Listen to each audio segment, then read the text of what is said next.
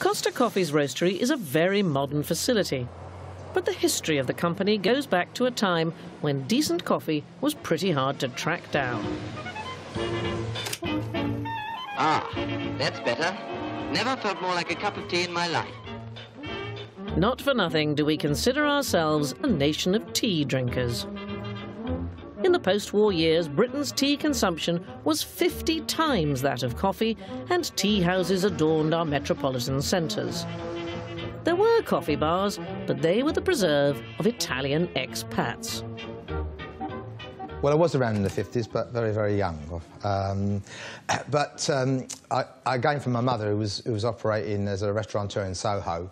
There were just pockets of Italian immigrants that wanted to bring that culture into the UK. Now, I like my coffee and I like my brew, but each has its own little job to do. These Italian espresso bars in stylish Soho drew a new audience to coffee. They became bohemian hangouts for artists and beatniks. You prefer a coffee, I feel? Well, truthfully speaking, I do, yes. Are you an abstract artist, may I ask?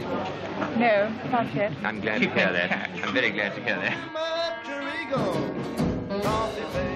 It was about the coffee bar and the music scene around the coffee bar. So I think it was hip, to take a word from the time, fashionable, and not so much about the quality of the coffee that was there. And that's why it never expanded and stood pretty still like that for about 20 years. Enter two Italian brothers with a hankering for coffee.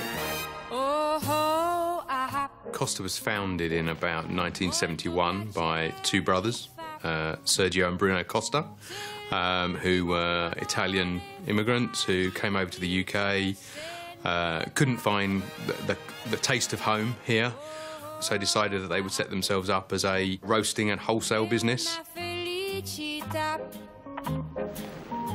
At one point, all the hotels in Park Lane were serving Costa Coffee. It became a very, very popular, very, very successful business. But the Costa brothers wanted a bigger piece of the coffee action. They started to open their own cafes.